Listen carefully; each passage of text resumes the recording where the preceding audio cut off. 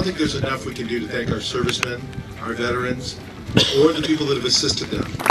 On behalf of Supervisor Antonovich, congratulations. Thank you to all the vets, and thank you for everyone for being here on this wonderful occasion this morning.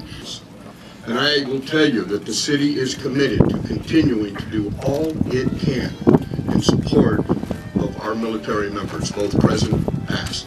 God bless them, I will tell you. An integral part of this 87 home neighborhood is the streets that run through it, connecting families to one another and creating community. Habitat for Humanity San Fernando Santa Clarita Valley, serving North Los Angeles City and County, presented to Peter Gravitt in honor of your commitment to creating homes for our veterans. A street has been named in your honor. Gravitt Place runs through the SCV Habitat for Heroes enriched neighborhood. November 9, 2013.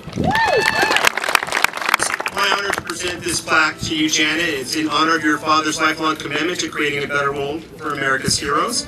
And a street has been named in his honor, so it will be named Harry Bell Place, which will run through the new neighborhood here. And I'm presenting you this plaque on the 9th of November, 2013. Congratulations. The Rotary, I want to present you that. Thank you so much for your support, and you, Jim. Okay, so this first one is to you, Jack, in honor of your commitment to creating homes for our veterans. And a street has been named in your honor called Jack Place. And I'm presenting this to you on the 9th of November, 2013. Congratulations.